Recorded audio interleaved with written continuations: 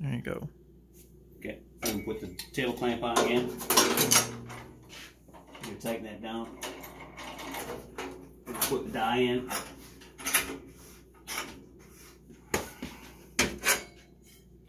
We're going to put the handle in our hip here so it keeps the wire and the fingers out of your way. Goes up underneath. We're going to want to center that as best we can. So try to use two hands to tighten.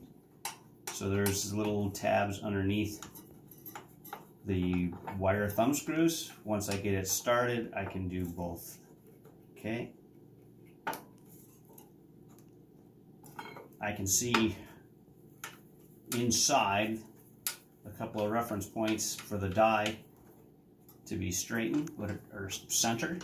I will show you outside as well, and I'll show you how to adjust. Okay, everything is finger tight. I'm good there. Now we're going to take a look at making sure our wire support fingers are in between the grooves. So tighten. And I am a couple of short on this particular die. So now they're in between. And the reference I want to show you is the carrier rod and the die here should be the same distance as the carrier rod and the die on that side.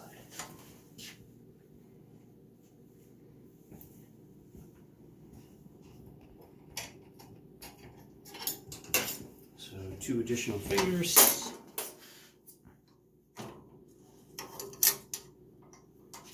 In the grooves, and tighten that. Pull it back up out of the way so you can see what you're doing. If you notice, there's a slot at the end of the fingers where the wire goes in between to keep the wire tight. So crank it real slow. That's all good. Okay. So on this side is our adjustment. So right now, currently we are at the maximum. So both positions down and the bottom is maximum. We can count. So let's count once we get a big click. That's the big click. 1, 2, 3, 4, 5, 6, 7, 8, 9, 10. We got 10 clicks, and that's how far our feed rollers will turn. The more clicks, the more the feed rollers will turn. The more thickness, the heavier the dough will be. So I'm going to adjust this all the way up. And notice that there are grooves on the red bushing with flanges as well as the bars there, so that will prevent them to slip. If you do this, then they will grind and wear out prematurely. So let's do that again. That was our big click.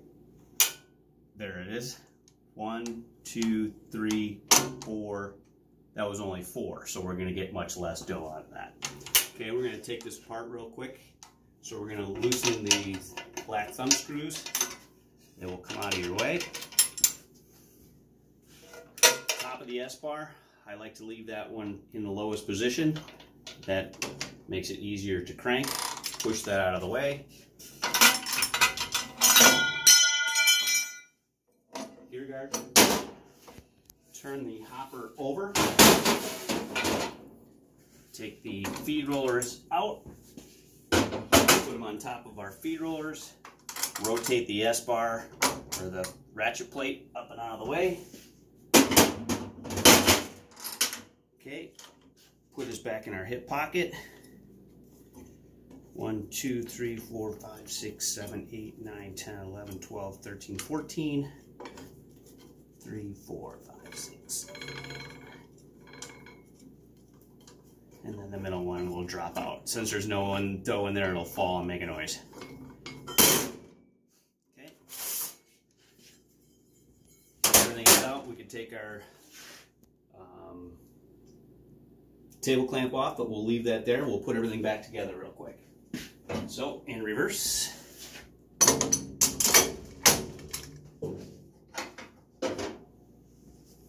Make sure this is out of your way.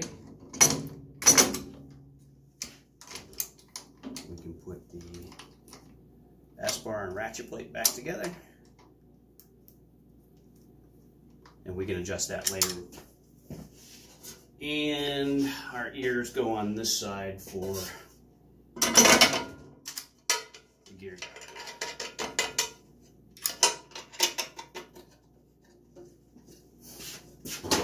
Gear guard back on. And we are ready to use the machine for the next time.